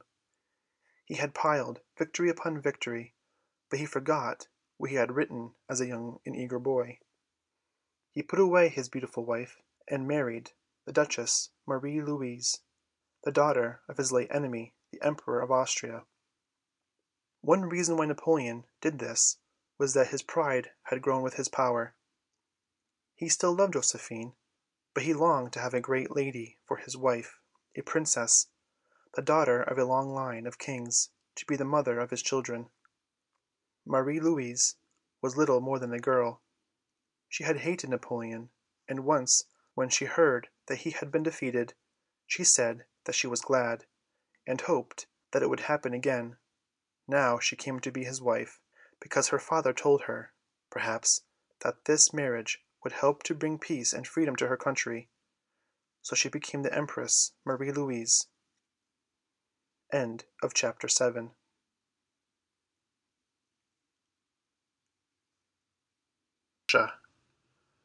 On the 10th of March, 1811, a little son was born to Napoleon, who at once gave him the title of King of Rome.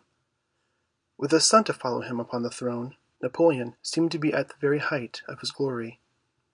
"Now begins the finest epoch of my reign," he said. At 41 he seemed to have the world at his feet. Really, his downfall had begun.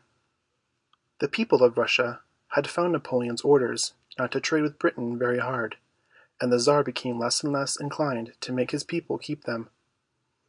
As more and more British goods were allowed to pass into Russia, Napoleon grew more and more angry. There were other reasons for quarreling, and at last war broke out between the two rival emperors, who at Tilsit had sworn to be friends. Napoleon decided utterly to crush his great rival, and to force all Europe, over which he had control, to help him. So he gathered a mighty army, 600,000 strong, from all states of Germany, from Prussia, Austria, Holland, Belgium, Italy, Poland, Switzerland, even from Spain and Portugal. Soldiers came to swell the host, which poured across the Niemen in three great bodies. But it was a barren, empty country into which they passed. No enemy even awaited them. Only a few horsemen watched as they came. "Why do you come into Russia?" they asked. "To conquer you," was the reply, and the horsemen galloped silently away and disappeared into the forest beyond. With the French army came an enormous baggage train. But Napoleon had so long used his armies to believe that they would find all they needed in the countries they invaded, that this part of the army was very badly managed. Almost at once the soldiers began to suffer from hunger. As Napoleon advanced into the country, the Russians retreated. Day after day, along dusty, sandy roads, past burned and deserted villages and towns, through dreary, silent, barren plains, the retreat and chase went on. The air was hot and close. The sun shone pitilessly. The men marched wearily, for they were parched with thirst and always hungry. They had little to eat, except what they could find by scouring the country far and wide. There was much fierce fighting by the way. One of these fights, called the Battle of Borodino, is the deadliest battle of all Napoleon's wars, and it is known as the Generals' Battle, for 22 Russian and 18 French generals were among the slain. At last, one beautiful autumn morning, about a week after the Battle of Borodino, Napoleon and his army caught the first sight of Moscow from the top of a little hill called the Hill of Salvation, which overlooks it. "Moscow! Moscow!" The cry ran down the lines. To the weary men Moscow was the haven of rest, towards which they had been struggling those hundreds and hundreds of dreary miles. Now it lay before them, glittering white in the sunshine, with its many-colored roofs, gilded domes, spires, and turrets. "The Asiatic town of countless churches, Moscow the Holy!" cried Napoleon, reining in his horse. "There at last is the famous town. It was time." But when Napoleon and his army marched through the streets, they were silent and deserted. Here and there a timid or scowling face might be seen, but the streets echoed with a hollow sound, and the empty houses stared down upon the soldiers with closed shutters, like sightless eyes. For days every one who could leave the city had been hurrying away, and the roads had been full of a constant stream of clattering carriages and rumbling carts laden with people and their goods. The night before Napoleon had entered, the troops also had gone. All night long the steady tramp, tramp had sounded through the streets. The great military stores had been burned or destroyed, the prisons opened, and the prisoners set free, the fire engines made useless, and the great city, mostly built of wood, left to the mercy of the rabble and the foe. Scarcely 2 hours after the last soldier had gone, the French arrived, and when they found the city silent and empty, they broke into the deserted homes, robbing and wrecking them, decking themselves in ridiculous finery, drinking wildly, until the army became a drunken mob. But at last the noise of laughter and carouse ceased, and the city sank to rest. The weary soldiers, who for many weeks had slept under the open sky and on the bare ground, slept this night in splendid palaces, on soft couches, and wrapped in silken covers. But in the middle of the night the cry of fire arose. Soon the city was bright with flames, and morning dawned before they were put out. But again, when night came, the fire broke out, and not in one place only, but in many. From every quarter, north, south, east, and west, fire burst, until the city was a blazing sea of flame.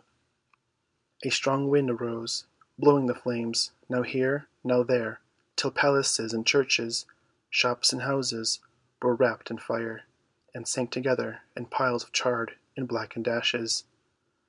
For 2 days Napoleon gloomily watched the fearful destruction. Then, yielding to the entreaties of his officers, he rode from the burning town, through a whirlwind of flame, a raging hail of sparks, and rolling clouds of smoke. He took refuge in a palace belonging to the Tsar, which was beyond the city. But even there the heat of the flames was so great that the stones were hot to touch. Whenever the fire seemed to die down in one place, it kindled again in another. But at last, when 4/5 of the city was a blackened ruin, when there was little left to burn, the flames ceased. Napoleon then returned, and among the ruins he awaited an answer to a letter which he had written to the Tsar by the light of the burning city. It was a letter proposing terms of peace, but no answer to it ever came. Day after day passed. At first there had been food enough for the great army, splendid wines and dainty fare. such as they were little accustomed to, but these soon gave out. Now of bread there was none, and only horseflesh for meat. The Russians had swept the country bare. It was in vain that the French soldiers scoured it in search of food.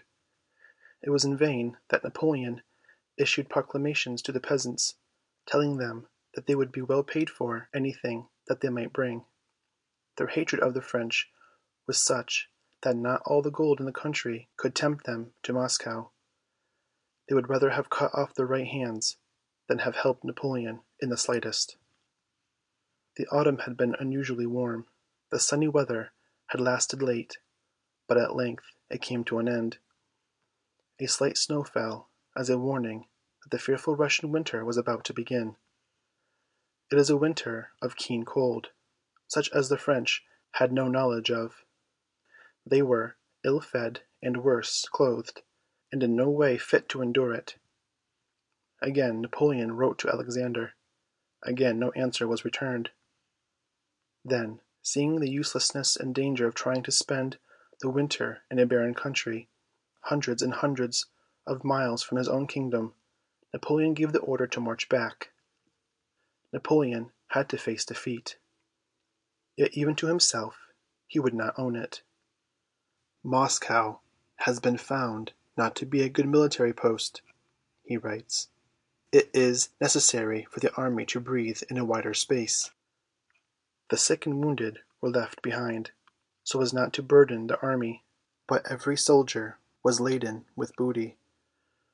Gold and silver plate, silk and gems were piled in wheelbarrows, beautiful carriages were laden with all kinds of spoil, and a train of Russian prisoners marched bowed beneath heavy loads.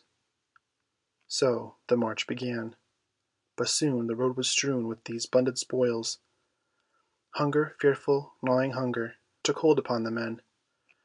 There was nothing to eat but horseflesh. When a horse died, the men fell upon it like hungry wolves, tearing it to pieces. They were ready to kill each other for a few potatoes or a handful of rye. All order and discipline was lost. Many broke from the ranks, and wandered about, seeking vainly for food, perished on the barren steppes. Harassed by Cossacks, the wretched army still pressed forward. Then came the snow, and with it bitter cold. The snow fell and fell, blotting out the road, blotting out every landmark. Blinded by the whirling flakes, chilled to the bone by cutting winds, the men wandered on, hardly knowing whither. Numbed and frozen, unable to crawl farther, many fell, and the white snow became their winding sheet. At night perhaps they bivouacked, and in the morning a circle of white mounds alone told where they had lain down to sleep their last sleep. Pursuing Russians killed those who straggled behind. Often they had no strength to resist. Sometimes, even, they had no arms, for their muskets would drop from their frozen fingers, and be left in the snow. Yet through all the misery and cold and famine, a few lived and struggled on. Smolensk, Smolensk, they said. That was their goal, the paradise of rest and plenty to which they pressed. But when Smolensk was at last reached, they found neither rest nor plenty there. The town was as much a ruin as Moscow had been. The stores of food and clothes were exhausted. After a few days' halt, the retreat continued. Near the town of Borisov, the river Beresina had to be crossed by two frail bridges, and here one of the most terrible scenes of the war took place. While the French crossed, they were attacked by the Russians. As men frantic with terror crushed onto the bridges, one of them gave way, and all upon it were thrown into the half-frozen river below. Over the second bridge the French now rushed madly, trampling and killing each other in their haste, shot down in crowds by the Russian bullets. Shrieks of terror and pain filled the air, mingling with the crash and thunder of the Russian guns, and the savage cheers of the Russian soldiers. 12,000, at least, perished at this fearful crossing. The rest continued their march of agony towards Vilna. 10 days later a miserable, ragged, limping crowd crept into that town. "Remove all strangers from Vilna," Napoleon had written. "The army is not beautiful to look upon just now." But ere the ragged remnant of the once grand army had reached Vilna, Napoleon had deserted it. He had heard that there was a rising in Paris, so, leaving his soldiers to their misery, wrapped in furs, he hurried as fast as horses could carry him, homeward. Meanwhile, the miserable spectre of an army staggered on, chased by the pitiless Cossacks. At last, in the middle of December, they crossed the Niemen, and found a refuge for a time in and near Königsberg. Of all the magnificent army that had set out to conquer Russia, not 20,000 famine-stricken men returned. End of chapter 8.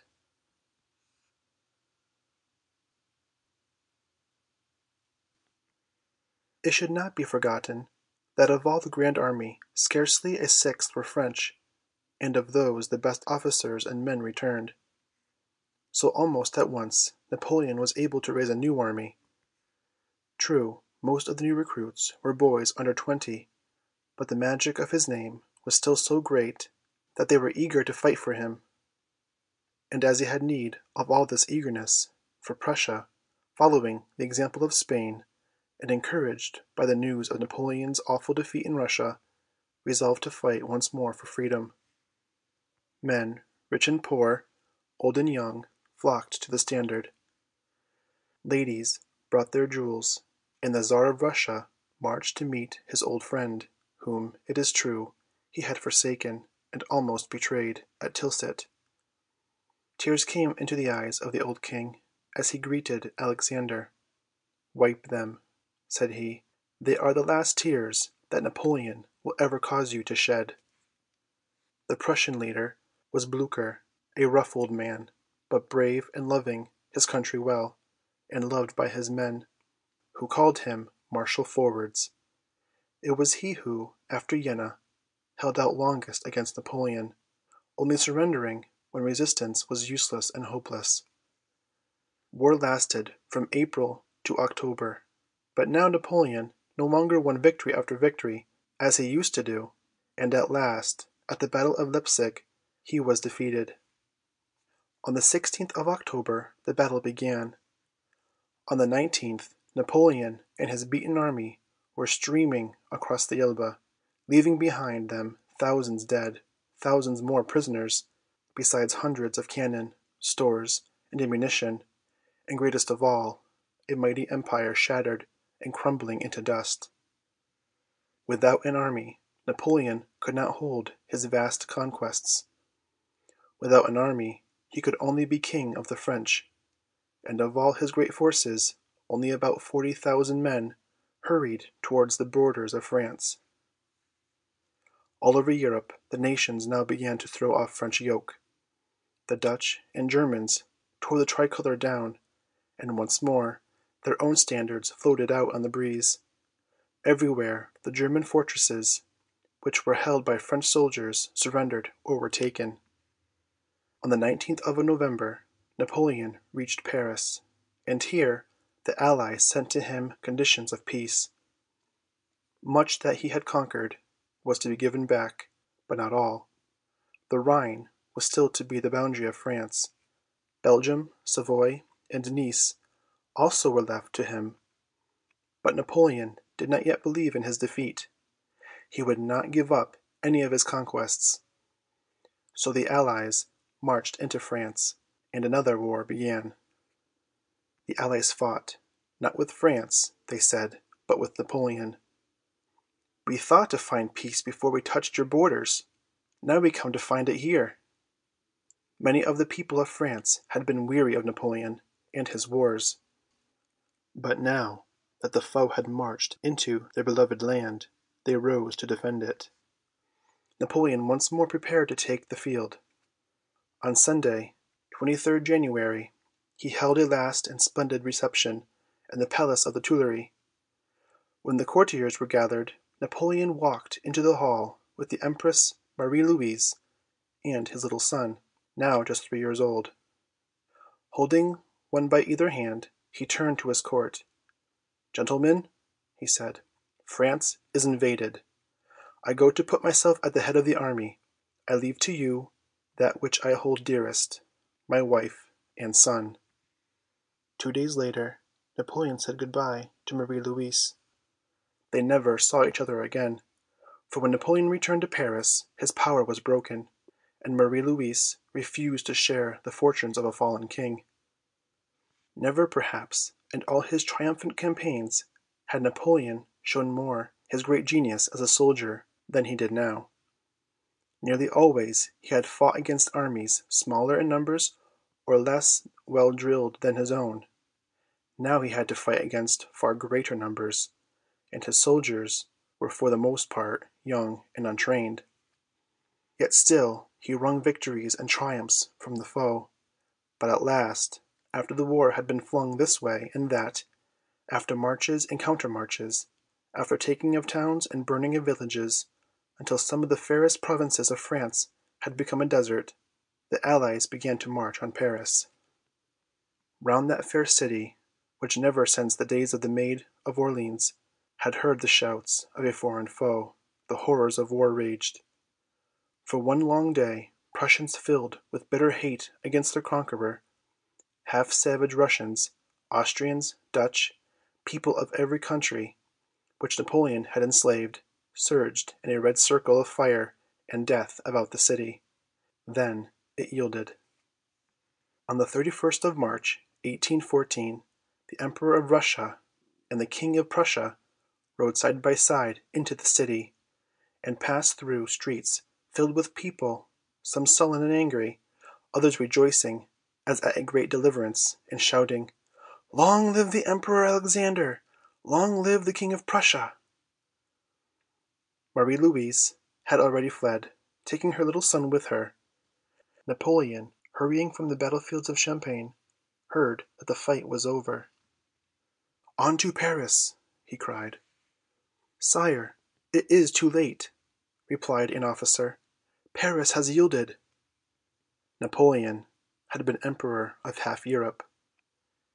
He had been made a king of kings, making and unmaking them at will. In a few years he had built up his mighty empire. In a few months he had lost it, bit by bit, until now not even his own capital remained to him. There the Allies ruled, and on the 2nd April, 1814, the Senate declared that Napoleon had ceased to reign. But still Napoleon did not believe that all was lost. At Fontainebleau he reviewed his troops. His old guard, men who had been with him through every campaign, were still eager to fight for him. "To Paris! To Paris!" they shouted. But the officers were weary of it all. "We have had enough of war," said one. "Let us not begin a civil war." So at length, seeing no help for it, Napoleon rode out and signed his abdication, that is, the paper by which he gave up all claim to the crown of France. The Allied powers having been declared that the Emperor Napoleon is the only cause which prevents peace being brought back to Europe, he, faithful to his oaths, is ready to descend from the throne, to leave France, and even give up his life for the good of his country. On the 20th of April, Napoleon said good-bye to his troops in the courtyard of Fontainebleau. His men loved and admired him still. Tears rolled down their bronzed cheeks, sobs choked them. "I cannot embrace you all," he cried, "but I embrace you in your general." And putting his arms around him, he kissed him. He kissed the standard too, the splendid eagle of France, which had led them so often under the burning suns or cloudy skies, through parching heat of summer or the snows of winter. Then the fallen Emperor stepped into his carriage and was whirled away southwards. He was an emperor still, for the Allies allowed him to keep his title, but his empire was only the little island of Elba. At first, as Napoleon drove through France, the people cheered him on his way. But as he went farther and farther south, where the people had never loved him, and where they now hated him, he was greeted with curses fierce and loud. The peasants cared little for glory. They only knew that their sons and brothers and fathers had been taken from them, never to return. They knew that the vineyards were unfilled and the fields a barren waste, for the workers lay dead in many a distant land. So they cursed the man whose pride had brought such sorrow and poverty upon them. At last the anger and hatred of the people grew so great that Napoleon was forced to disguise himself as an Austrian officer to save himself from their fury. And thus he fled southwards until he reached the shore, and there set sail for Elba. Although the peasants of France had cursed Napoleon as he passed, the people of Elba welcomed him gladly. And here, for a little time, the great emperor played at empire. His empire was not more than 90 square miles in extent, but here Napoleon had his little army of a few hundred men. Here he held court with as great state and ceremony as in the Tuileries, even though his palace was little more than an ordinary country house. End of chapter 9.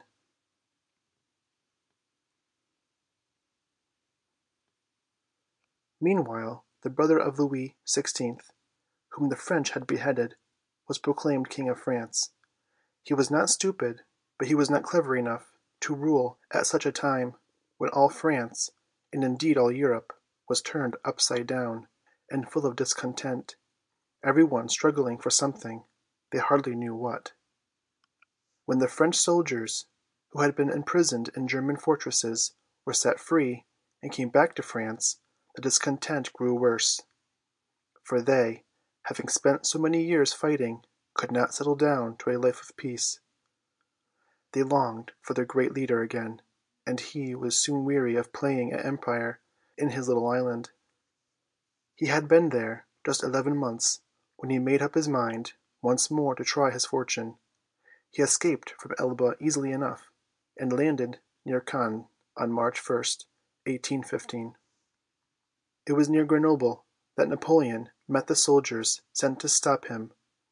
He had with him a little army, for he had brought his soldiers from Elba, though a few others had joined, but now he advanced against the enemy alone. "Soldiers," he cried, "if there is one among you who desires to kill his emperor, he can do so.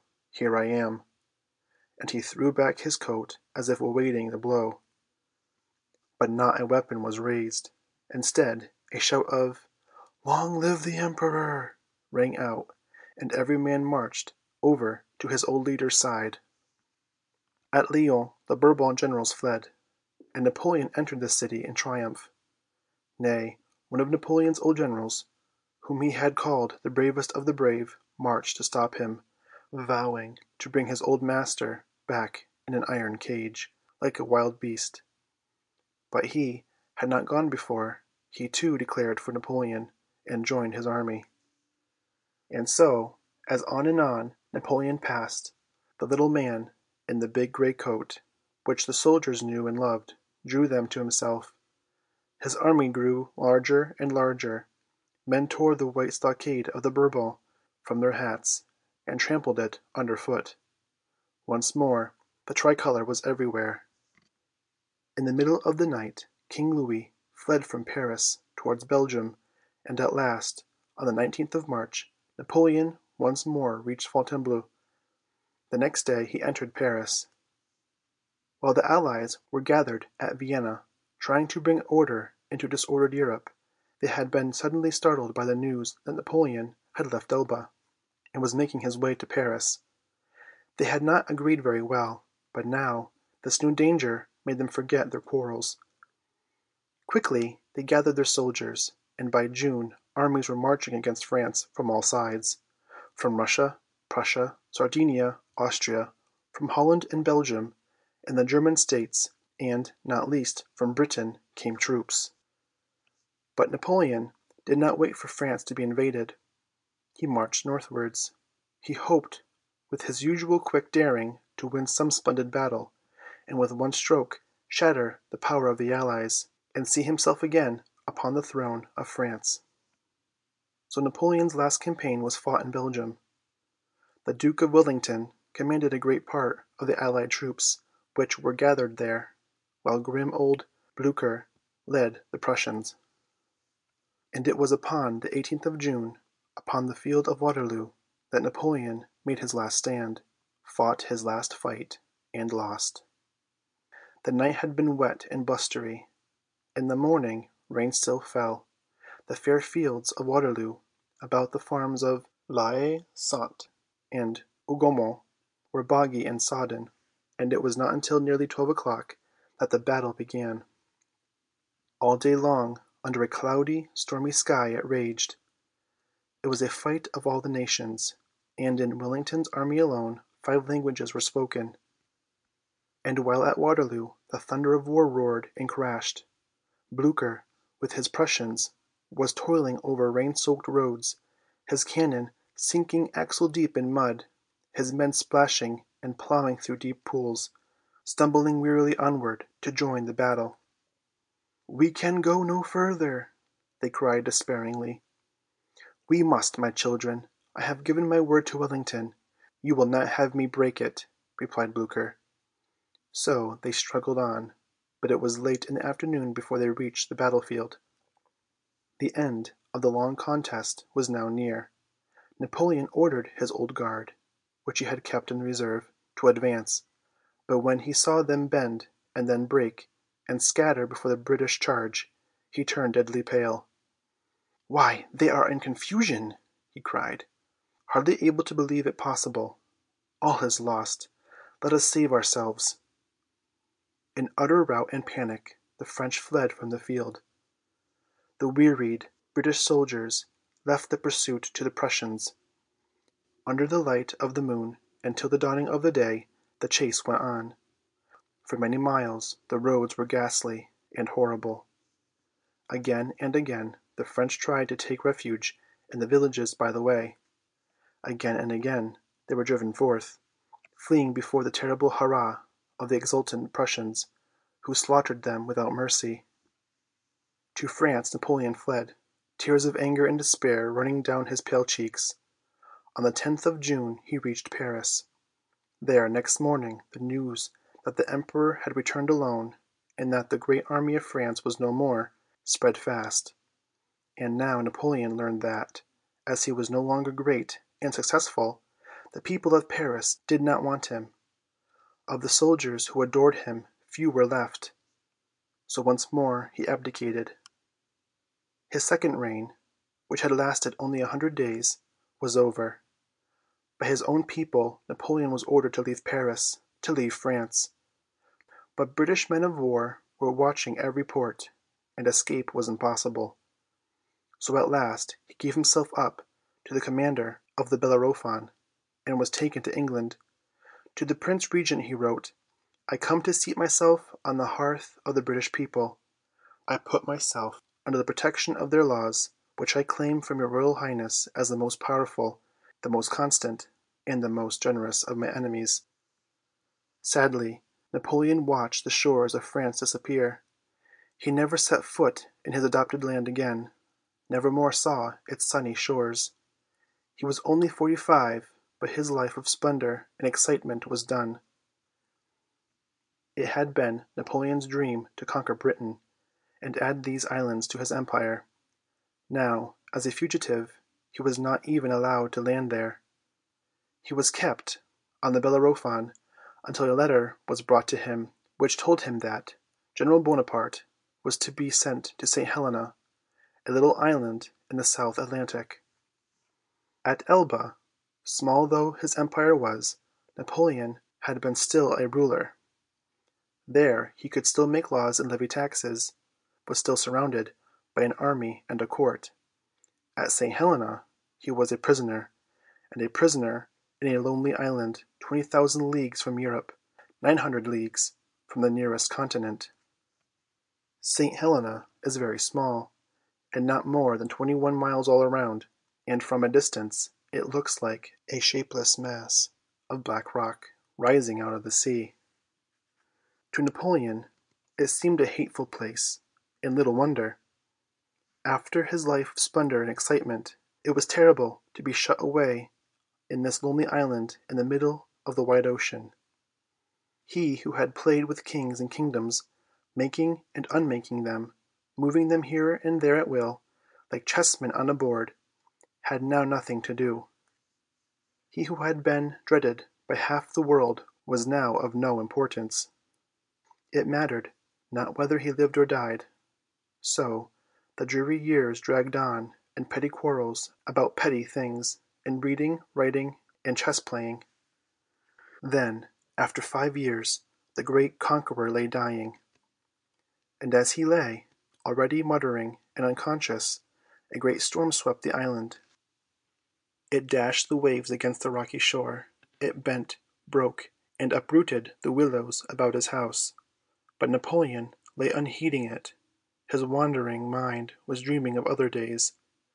"France, army, Josephine," he muttered. Then he lay still. The wind, too, sank to rest, and when the golden sun of May, shining once more over calm blue waters, slipped beneath the waves, the great restless spirit passed with it.